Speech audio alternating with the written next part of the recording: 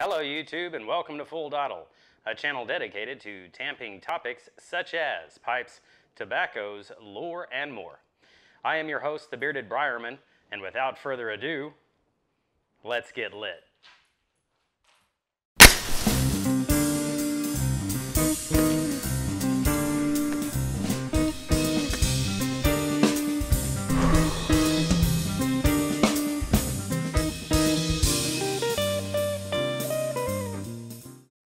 Welcome back everyone, and on this episode of Full Dottle, I'm going to be doing a first impression of GL Pease Quiet Nights.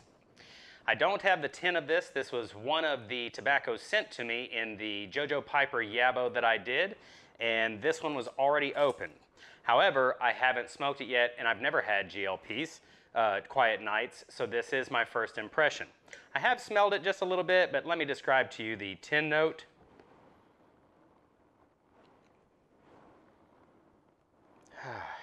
Absolutely wonderful. It's got that peaty, earthy, smoky latakia in there. You can smell just a little bit of the breadiness from the Virginias.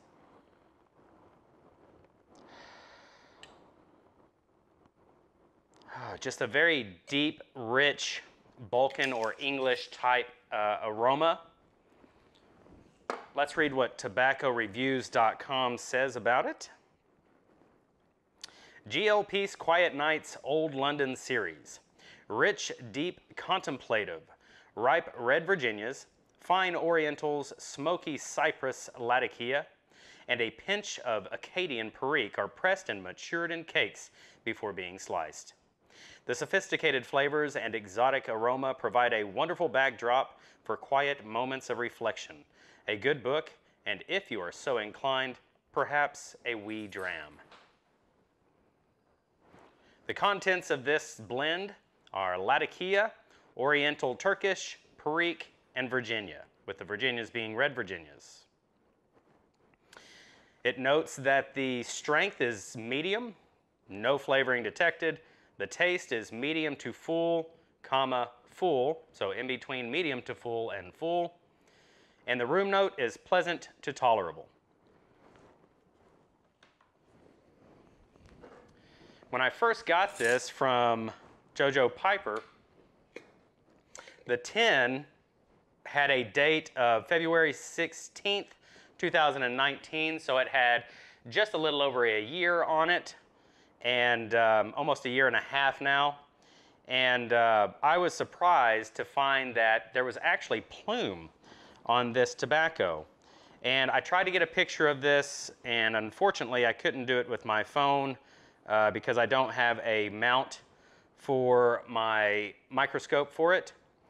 But I do have, I bought several years ago in another endeavor, I bought several years ago a handheld microscope. And this, you can get these things, they're very cheap. I think this one was $6 or $7 on Amazon.com. And anytime you have plume, I would highly recommend that you check it to make sure that it's not mold. Mold can be very harmful or toxic to you if you smoke it. So the first thing that I did, I looked at this tobacco, and it is quite obviously not mold.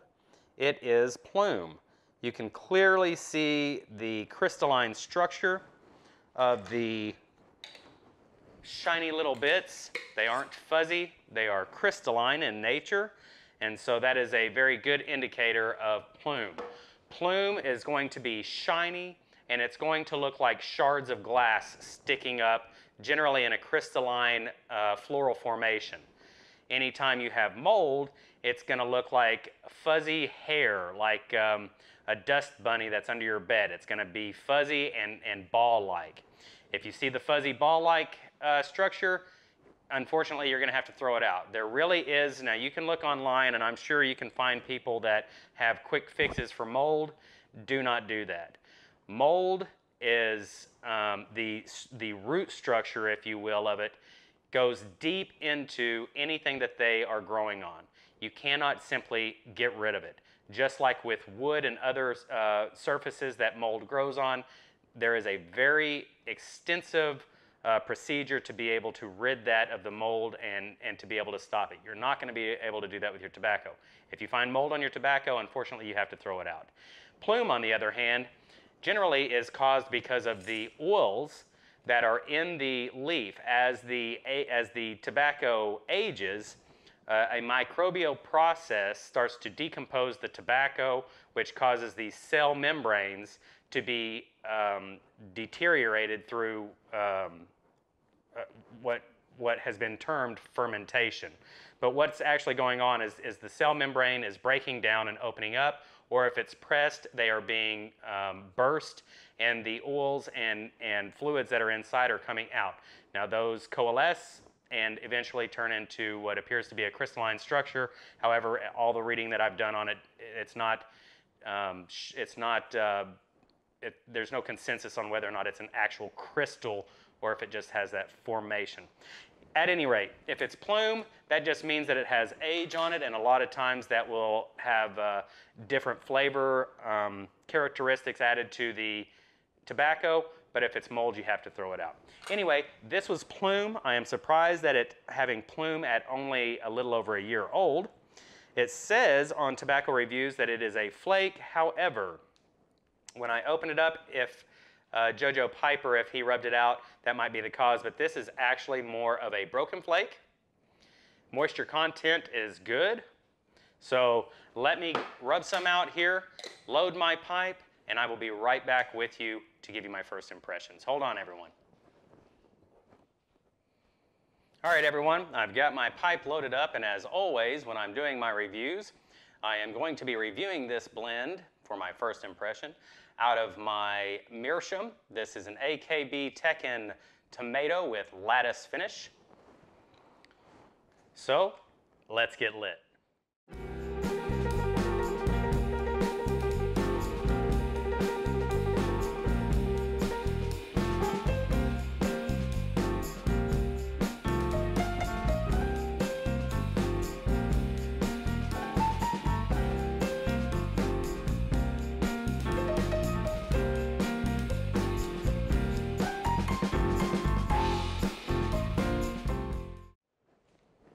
All right.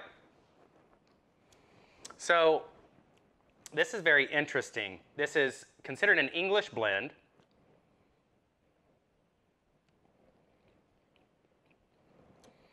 A lot of times with English blends, it's very hard to be able to distinguish the layers in order to test its complexity, because the Latakia is such a robust blend, tobacco type that it generally demands the leading role. With this, however,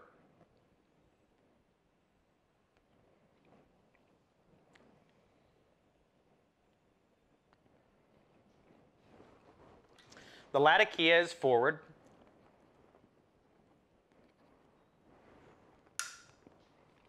You get that very deep, minerally, earthy, peaty, leathery Latakia.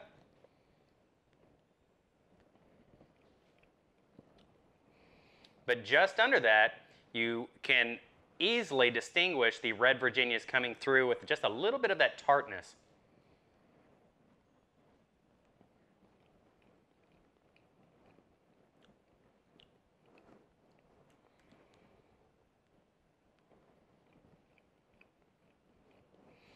The red Virginias are coming through with just a little bit of that tartness and offering that bready sweetness. And just between that, you can catch wisps of that drier mustiness from the Orientals in this.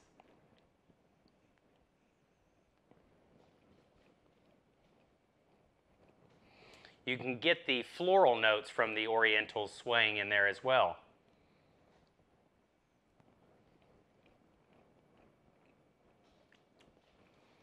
It's almost like the red Virginias, that tanginess of the red Virginias is just kind of holding on to the Latakias.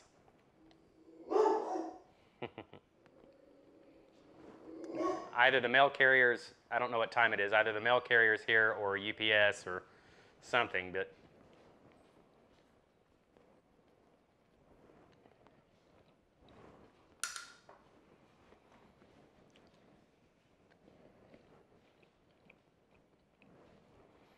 That's awesome, though. The Perique, I'm not... Yeah, you can. The Perique, I'm not catching a lot of the fruitiness from it.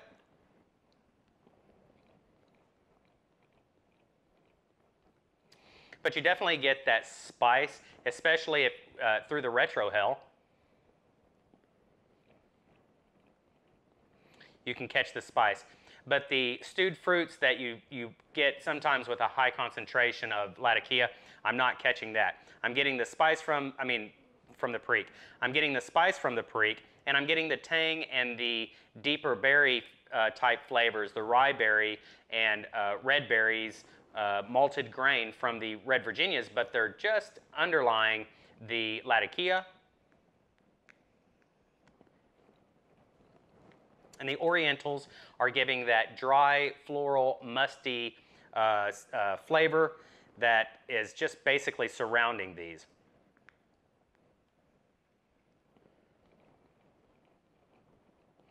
That Perique is offering that thicker mouthfeel.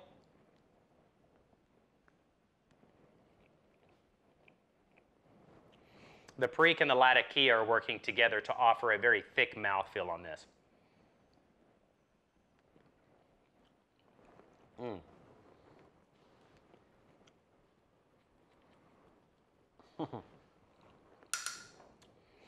I love a good English or Balkan blend, and if you can put Red Virginias in it, jeepers creepers, all the better.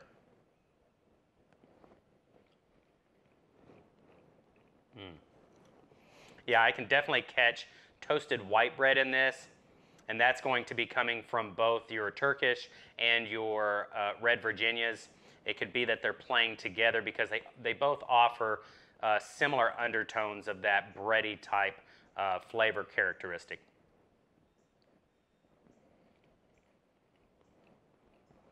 And those Latakias are just beautiful. Let me smoke this to the midway point, and I'll get right back with you to give you my final thoughts on my first impressions. Stick around, everyone. All right, everyone. So I smoked the pipe down to the midway point. Let's relight and see what the final verdict is.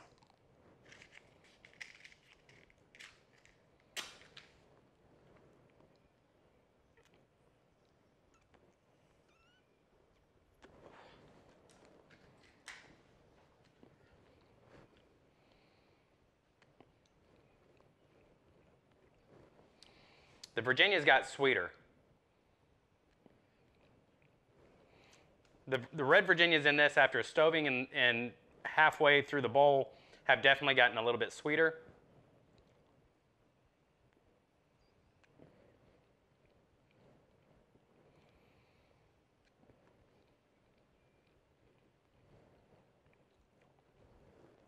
I would say the tang from the Red Virginias has increased just a little bit as well.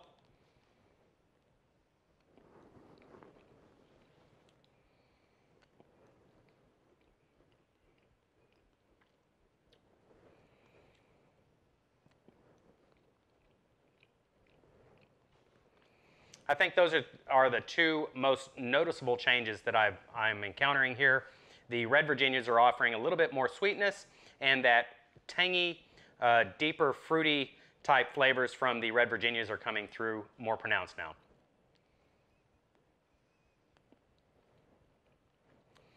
Just a really good English blend.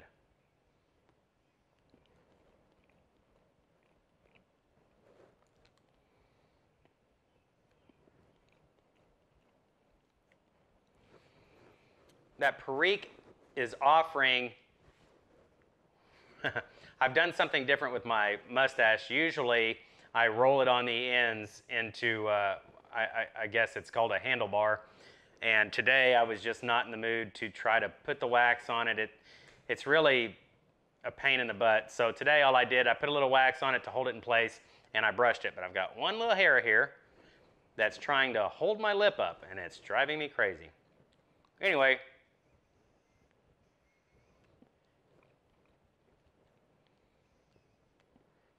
just a really great English blend. This has a lot of complexity that you generally wouldn't find in an English blend, or not that I have tried yet. I haven't tried every English blend out there. And I am by no means an expert on the subject. But a lot of times, with an English blend, you get a lot of Latakia, and the other components, you don't really get the opportunity to analyze them as deeply. But with this, the Perique is offering that spicy, it's just an envelope of spiciness that's covering the entirety of this blend. Then you have, right up front, you have the Latakia, which is offering that peaty, smoky, leathery, earthy type flavor.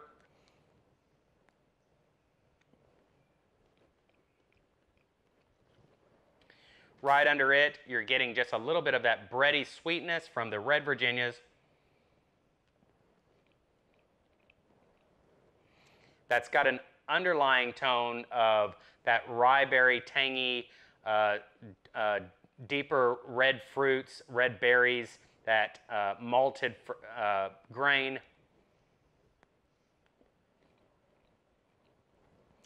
And it plays in with the Turkish Orientals, which is giving you a little bit of floral, musty, dry type smoke flavors.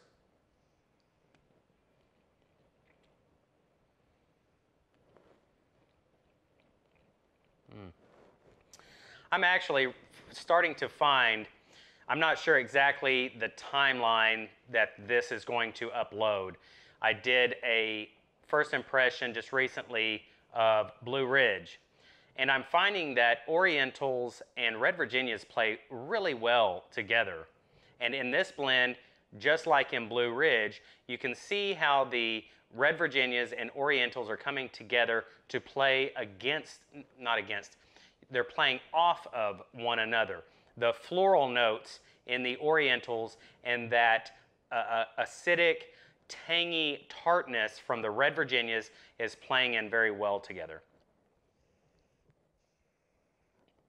They're complementary. And it's very nice.